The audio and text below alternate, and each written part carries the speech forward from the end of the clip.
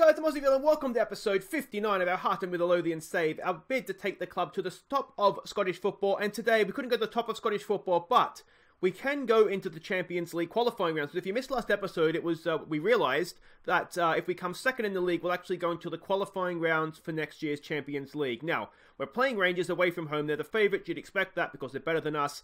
Well, not in theory. They have more money than us, let's say that. Now, we're also going to play Hamilton this episode as well. Now, if we avoid defeat to Rangers, we'll have guaranteed second. If we lose to Rangers and win one of our last games, either against Hamilton or Inverness, we will again guarantee ourselves Champions League football. So win, lose or draw this game against Rangers, we could still do it away to Hamilton. But let's face it, we want to do it by not losing to Rangers, don't we? Yeah, so this is an unexpected, very, very exciting episode potentially up ahead here. Now, as I said, Rangers are the favourites. We know what to expect. Coco is still the manager. A balanced playing mentality, a direct playing style. They don't change. They don't change. We just need to figure out the best way to beat them.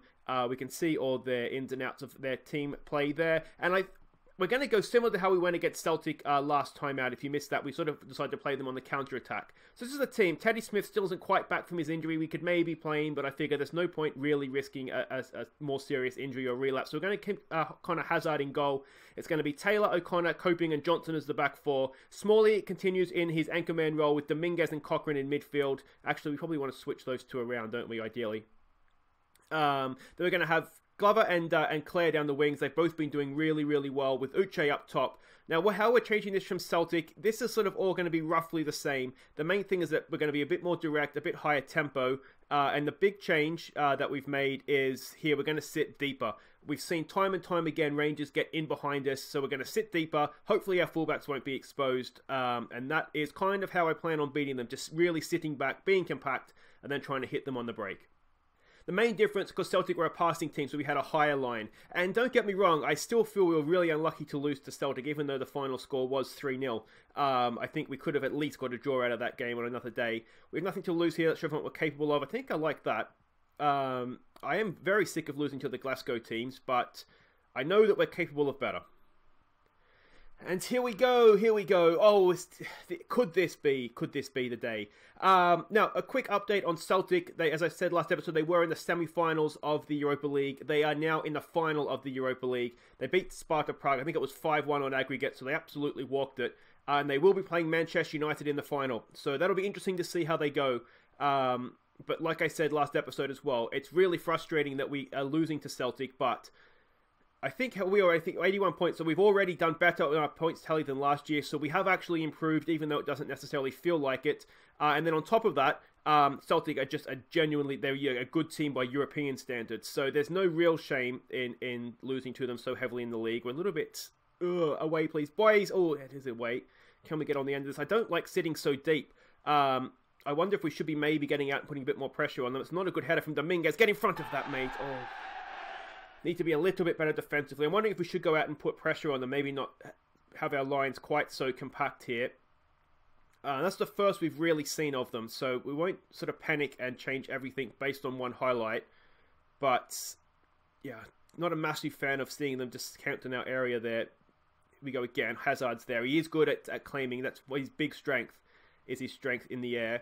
Aberdeen's taking the lead against Hamilton. That doesn't really matter to us. As you've seen on the league table, the top three, us and the two Glasgow teams, are so far ahead of everybody else in the league that I think we wrapped up third place about a month and a half ago. There's a decent ball into the area, and that's over the bar as well. I am going to try. I feel like we're just a little bit too passive here, perhaps. Let's just go and put a little bit of pressure on them, perhaps. Being a direct team, maybe sitting back is just... I don't know. Let's give it another get creative. It has been okay. Possession's been roughly even. There's only been 2 highlights, and we've seen they've both been for them. But let's remember, a draw does the trick here for us. A draw puts us into the Champions League qualifying rounds. What do we say to that? Do we do maybe an assertive... is there just like we're doing well, we've been the better team. I'm not far from pleased. Unlucky. Maybe we do an assertive. I'm happy with the performance so far. That seems to have worked. So let's just get back out there with that. I've never done an assertive. I'm happy. That seems like Seems like you're being yelled at while being told you're doing a good job, but yeah, we'll see how it goes. It's another Rangers highlight. Now, we saw second half against Celtic. We did okay in the first half, and we absolutely collapsed second half. Oh, Connor Hazard, mate. Please, please. Let's try demand more here. And see if we can push on a little bit. Halftime team talks against the... What is that? We've missed a header at the near post. It was Dominguez, I think. He's number 8, isn't he? And we're 1-0 down. It's going to happen again, isn't it? We do a decent job in the first half against a Glasgow team. The halftime team talk just seems to ruin... Yeah, it's a bad misheader too. Dominguez, come on, mate. You're going to need to do better than that at Real Madrid. That is not what was needed. All right, can we come straight back at the Dominguez? It's there. It's Bobby coping. It's off the power. Oh, how have we not got someone there just to stick a shoelace on it? Unlucky, unlucky. You can... That almost sums it up, doesn't it? We miss a header at one end, the other end, and we have a chance, and we just can't quite force it over the line. I'm wondering, what can we do here? I didn't really mean to stay concentrate, and that hasn't really worked in any case. Alright, I'm wondering if we need to go just maybe a little... We'll keep the tactics roughly the same, but I'm wondering, let's bring Curtis Jones on for Smalley. Stick him up in there. Put Dominguez back to box. Get Jones going as the advanced playmaker, getting forward. We'll keep everything else the same. I'm wondering if we just need a little bit more of an attacking threat, because we really haven't seen anything from us, have we? Just the one corner is the only thing we've really offered here. We do need to get back on level terms, of course, if we're going to do it today. Let's give it another get creative. Uche's looking anxious. We do have Innes Cameron on the bench. If Uche's not having a great day, it's from a set piece again. We somehow kept that out. If Uche's not having a great day, maybe we do need to look at replacing him. Here we go. Now, the highlight looks like it's going to continue here. Curtis Jones picks it up. I did put him on the bench instead of Hartford. There's a decent looking pass. Just quite bended in behind the defence there for Uche. Of course, he can also cover the right side. So that was the thinking on that one. Here we go with Morales. We know he does score a lot of goals against it. It's Ryan Jack. It's their fullback getting forward. He's got 3 of his men. He pulls it back.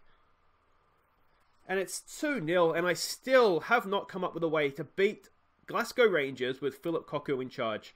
I don't really like playing the deep line. Maybe I shouldn't have bothered doing it. Let's go back to playing out from the back. Basically undo everything I've done that's tried. We've tried. Let's try that. We need to be more expressive. Let's work the ball into the box and see where that gets us, I guess. I don't need to see it again. It's just getting caught out at fullback, isn't it? Time and time again. Let's bring Dimitri Mitchell on, try and get a little bit more attacking thrust out of our fullbacks. We'll get them forward again. And it's not been a day for Claire off. We don't really have someone to replace Claire with. So let's take Uche off for Innes Cameron. See if he can make the difference. But it's not looking great, is it? Let's demand more. Here we go here. Parnell Johnson gets the cross in. It's headed away. Cochrane's there. Come on, boys. Here we go. Dominguez. That's a decent looking pass out there. Look at the space Mitchell has. Dimitri Mitchell. He crosses block. Oh, what happened? Is it a penalty? It is a penalty. Oh, there's been a tug on a shirt in the box, and this could get us back in the game. Middleton's come on, and he always scores against us. Who's taking the penalty? It's Glover.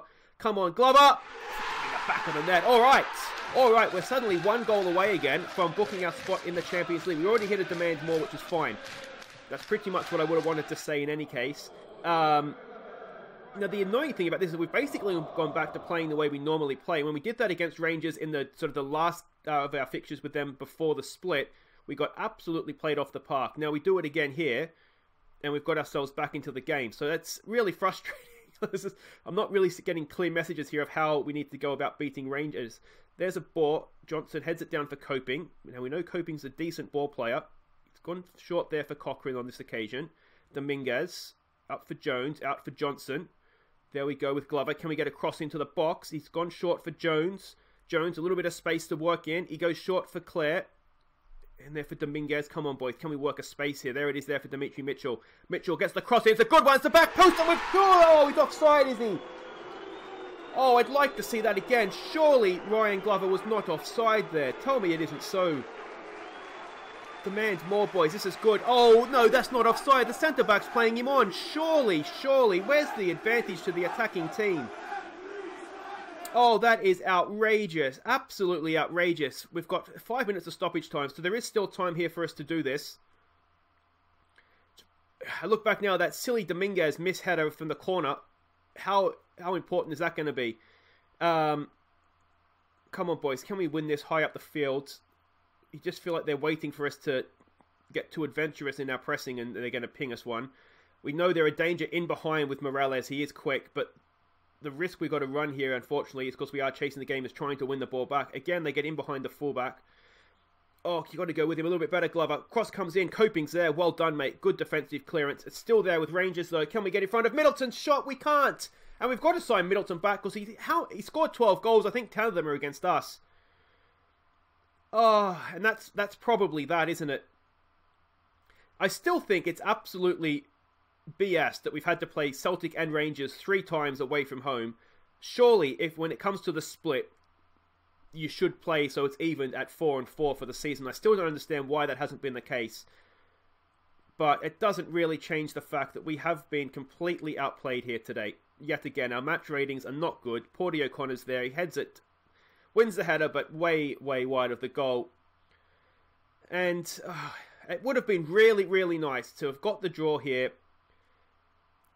And again, let me know what you think in the comments of that disallowed goal. I still think that was being played onside by the centre-back. I'm not happy with that. I don't care what the assistant says. Look at those match ratings. It was poor again. Maybe, again, I've got to look at my halftime team talks against the Glasgow teams, because I think we are definitely worse second half against them, aren't we? And that is almost certainly down to my halftime team talk. But there we go. We've got another game to come against Hamilton. We are 4 points clear with 2 games to go. If we match Rangers' result in this next game, we are in the Champions League qualifying rounds. Come back, we'll see how we go. Okay, welcome back. Here we go. It all comes down to this. Our old nemesis club, Hamilton. If we beat them, or if we just got to match Rangers' result. Now, Rangers are at home to Celtic. So there's got to be a chance. There's got to be a chance that they don't win that game, doesn't there? What's really annoying me, look at this. We've lost 7 games this year. They have all been to the Glasgow clubs, which is really, really frustrating, needless to say. Although there's only 6-5 there, so there's another 2. Maybe we lost 1 to someone else somewhere along the line, but the important thing here we need to remember now is that we just need to match Rangers' results. We're away to Hamilton, as I said. We are the favourites. Our last game was at home to Inverness, so you'd like to think we could maybe, if we don't get the job done here, get the job done there. But Brian Rice is still the manager, attacking, standard playing style. They used to be direct, so they have made a bit of a change there. We're expecting them to come out in the old 4-3-3 narrow, this sort of formation. That's what we're expecting from them. So whether or not we can sort of take all this information for granted, or not for granted, but sort of as useful, time will tell. Now, this is a team that we're sending out. 1 or 2 changes here. Smith comes back into goal. He's fit for this one. Mitchell comes back in with O'Connor, Coping, and Usi Tutu. Johnson has a bit of a bruised ankle, I think it was, so he's not really fit, so we'll go with Usi Tutu for this one. Cochrane and Turnbull come together again in midfield. It's Glover. Hartford comes back in with Clare, with Uche up top. Here we are, 90 minutes away, a win, and we're in the Champions League. So they are playing the old 4-4-3 narrow as we expected. So that's, as I said, nothing that we didn't expect, but we have struggled at times against this formation. We must improve from last outing. Come on, lads, we can qualify for Europe. Just go out there, relax. I expect a much better performance from you tonight. Let's go with that. Some calm, we have faith. The match ratings weren't good last time, were they? I think that's a disappointing thing, or the most disappointing thing. The performance really wasn't too bad. We defended well in the first half. It was a defensive error from a corner. When we went for it, then a little bit, we got exposed. But, you know, I don't think the team performance wasn't too bad. As I said, the match ratings weren't great. Now, Rangers have taken the lead. You little I shouldn't swear, the little blue bastards. Now, a couple of information pieces for transfer news. We are looking to get Curtis Jones back on loan next year, as well as Dominguez. With both of them, the clubs at Real Madrid and Liverpool are happy to loan them back to us and not expecting a wage contribution, so that's amazing. Here we go with Cochrane. Back post, it's headed away. Glover's there. Now, speaking of Glover, cross in. Uche! Just over the bar. Speaking of Glover, we did try to get him back as well. Bournemouth want to use him in their first team next year, so it doesn't look like that's going to happen. The other loanee player that we had, of course, was Smalley, the defensive midfielder. I'm not sure if we want to get him back or not yet. I don't even know if he would come back or not, to be honest, because we haven't used him that much. He was sort of more just for Europe and the Glasgow teams. Rangers is winning 2-0 now. That is really annoying. We're going to have to go and win this game. There's a decent ball for Uche, but a decent tackle as well. Yeah, looks like Celtic's going to let us down just when we wanted them to win.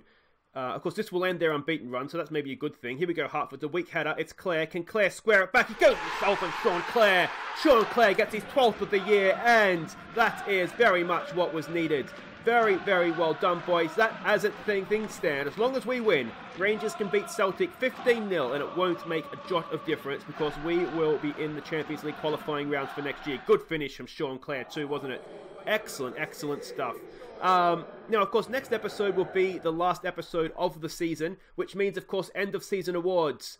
Who is going to be our player of the year this year? Will it once again go to Uche? And given that he won, was it 80% of the vote last year, you'd have to think he's a chance. But who do you think is going to be in with a shout? Dimitri Mitchell, if he doesn't in the top 3 in voting this year, then I just might rage quit the club because he has been absolutely sensational this year, hasn't he? He's added goals to his assists from left back. What do we want to say? Don't get complacent, I think. Yeah, he's added goals to his game. I just feel like he's got to be in the top 3. Other chances, I feel like we've had quite a few good midfielders this year. I think Cochrane's had a good year. Turnbull's had a decent year. Clare, the 2 low knees, Glover and Jones have had good years as well. The centre-backs have been pretty solid. Teddy Smith's been pretty solid. We've had a lot of good players. There's a good ball for Usi Tutu. Usi Tutu! Just over. He scored a cracker against Hamilton last year. If it wasn't goal of the season, it was very much in the conversation. But that one, just over the bar. Uche, he's taken the summer off, it looks like. Let's bring Innes Cameron on for him. And we'll leave it at that. Still gives us 2 subs to play with. I mean, even Ewan Henderson is. I mean, Claire's been playing lately on the left side, but he's done quite well as well. So we really want the second goal here. Look at this. We're dominating the game, but as things stand, if we were to concede a goal, Celtic's on the comeback as well. Go on, Botheim. Come on, boys. Come on. Let's get a little bit of passion going here. Let's start and just close this thing down ever so slightly. We'll leave Dimitri Mitchell on, though I'm tempted to bring on the more defensively minded Greg Taylor. Come on, boys. Come on. Come on. We're minutes away. We're minutes away. Let's start and close it down. Oh, can you imagine? Hearts in the Champions League. It'll be really tough to get through the qualifying rounds, but we showed last year that we are decent enough against European opposition. I think this is it. It's Harry Cochrane. Can we get a second goal? It's towards goal. It's over the bar, but that should do it. It should do it. It's not convincing, but boys, we're in the Champions League qualifying rounds for next year. We deserved a more comfortable win, I think, but in the end, it's Sean Clare's strike that seals it for us. We are Champions League. I said we are Champions League. So there we go, we have qualified, an unexpected, I didn't even know it was an option for second in the league, but the 2022 Champions Cup, we are in the qualifying rounds. An initial budget, 120 grand a week, just under 10 million to spend on transfers. We are going to go big this summer. If there's a chance we can get in that Champions League group stage, with all that money, we have to take it, don't we? And we've seen that at the end of this year, Rangers have come back at us really, really hard. If we need to invest, we need to go big, and I think we'll be doing just that. But there we go, that is it for this episode. If we go back and have a look at the Premiership, I think Rangers did end up hanging on. They did. So Celtics finally lost the game, so that's good news for the league. But there we are, 4 points ahead with 1 game to play. Excellent, excellent stuff. Well done, everybody. If you have enjoyed that episode, please do hit thumbs up. And, of course, if you're new to the channel, welcome. Don't forget to subscribe and, of course, ring the bell if you want to know when we want to upload new episodes. We will be back tomorrow. The last game in the league doesn't really mean too much. I might look to give some of our really high-profile youngsters here. I might look to give them a game and just see what well, some of these guys that I put in for match fitness. But you know what I mean. The youngsters that we have coming through. It'll be very much a rotated team. Give the youngsters a run out against Inverness, saving everybody ready for Celtic in the Scottish Cup final. I'm not completely sure how we're going to go about beating them. I'm going to have to lose some sleep over it. We need to improve, don't we? We've been beaten soundly by them the last few times we've played them. But that's all for tomorrow, guys, and the end of season awards. Don't forget to let me know who you think the player of the year will be. But until tomorrow, I've been Aussieville, and thank you so much for watching. Take care.